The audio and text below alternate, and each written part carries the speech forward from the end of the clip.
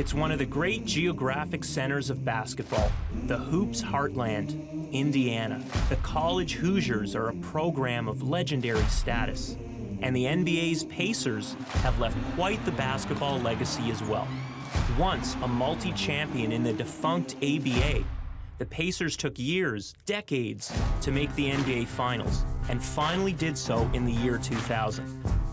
Their most famous player, Reggie Miller, was the heart and soul of that team, and possibly the most famous Hall of Famer to ever play for Indiana's pro team.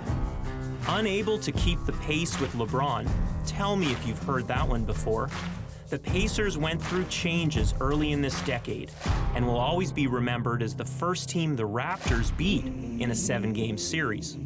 With Paul George battling to the bitter end, Raptors fans breathed a sigh of relief like never before. George was soon gone, and the Pacers slunk near the bottom. Or did they? This team has missed the playoffs only once in the past 8 seasons, and even that was by a narrow margin.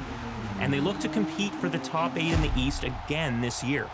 Not only that, but they will be a tough first round out, much like last year, and in 2016 when the Raptors squeaked past them by the thinnest of margins.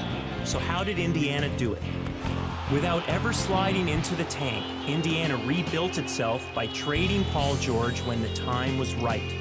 That turned into Victor Oladipo's first All-Star season, as well as giving opportunity to Domantas Sabonis and some youngsters like Miles Turner. Corey Joseph and Bojan Bogdanovic have fit right in, and voila! This team has never had to hit bottom. It reformed on the go and is here to stay.